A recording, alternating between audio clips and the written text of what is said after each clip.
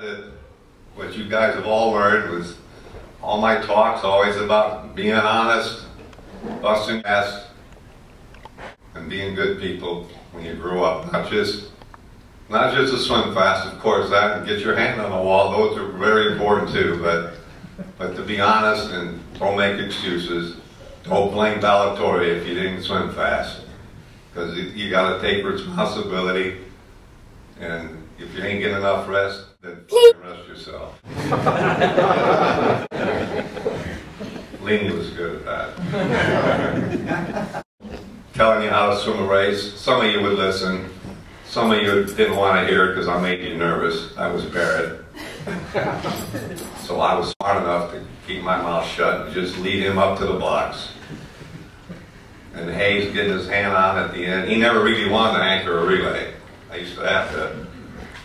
Well, I had to force him to swim the relay at the end because he didn't want to do it. He'd rather go second or third. He didn't want the heat. I'd say, Bruce, if anyone's near you, they ain't gonna beat you. So you've got to anchor the relay because that's what we need on the end. Well, he finally realized I was right. And he got the job done in 84. He's a strong competitor. And both of them are swimming on the lane line.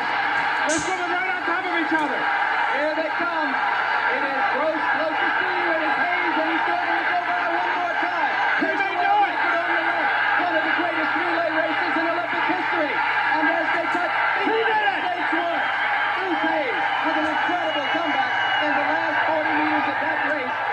Got the albatross from behind. What a remarkable accomplishment. And it's just like the relay. When the meet came down to the relay, and they're walking up to swim, and Lenny wants to know, Coach, how should we do our starts? I said, wow, we practice them plenty. Just take off, man. Just go. You're not going to jump. You practice it enough, you're going to get it done. You just see yourself kicking their ass. And it's Texas, and we're better than they are. We got bigger hearts, and we kicked their ass. And we won the meet. But as a lot of you people have said in here, it wasn't just that team that won. Everybody in here had had a lot to do with that. Because you had the same desire to be winners and to get the job done for each other and for UCLA and for me. And that's what it's all about. And it's the same thing in your lives, the way you all turned out. You're good people and you care about your family and your kids. And that's that was my job as a coach, not just to get you to swim fast, but to get you to be good, honest people. No bullshit, be honest and face up and don't make excuses. Because the world's filled with people that are afraid to stand up and lose and then stand up and get it done. Just like old Teddy Roosevelt said, the fewer are seldom to be seen and to be counted. It's the people that stand up and aren't afraid to fail that are successful. Because you're going to fail. It's going to happen. Just don't quit. And you guys don't quit. And that's what it's all about. I love you all.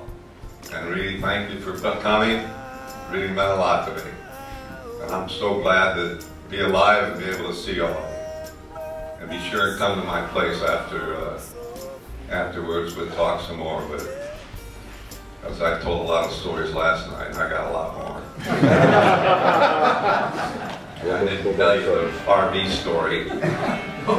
My first year at UCLA, I wanted to make an impression because the program at UCLA was all right. George did a pretty good job, but he wasn't real tough as far as keeping his guys in line because he had some great swimmers, but they were pretty crazy. So I think the first team meeting, I tell everybody we're ROTC room. And who was it? It wasn't Hartle, it was somebody, I forget who it was, but they were sitting in the chairs that the Marines let us have this room, and one of the swimmers had his feet up on the table. Remember that? And I'm standing up there. This is my first time meeting with all these guys that I don't know half of them. First thing I said was, whoever died back there with their feet up on the table, sit your ass up in the chair and get your feet off the table. You got to respect this room. This is a bunch of Marines are in here. That was my first words. And then the next ones were, we're having 13 workouts a week. Remember that? Went 13 workouts a week, because I want these guys to understand something. We're going to work. We're going to have fun. You want to go out and drink and raise hell? That's fine. Your ass better be at practice. And I don't want to hear about it. I just want to maybe hear about it later. I want you to be ready to make practice and bust your ass. And then everybody was that way. We didn't have anybody who was sitting on their ass not working hard. They wouldn't be there very long. That's right, they wouldn't.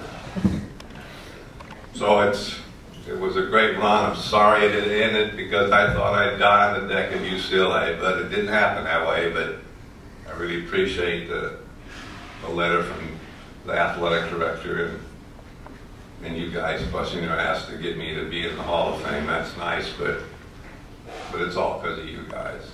I mean, I go in there, it's like you're all in there. And thank you very much. But the RV story, that was where I wanted to, you know, the guys came up to me, it was Goodell and Bartle, they said, Coach, we're having trouble. I want to go up to the football game at Cal and Stanford, was it? But Coach, we need you to help us rent this RV. We're going to go up there. I said, yeah, you can go up there. I'll have a good time. And I said, that's fine, but if I get this RV for you, whoever drives can't be drinking now. No drinking for the driver. Oh, no, Coach, no. So I rent this RV, this big RV, for the team.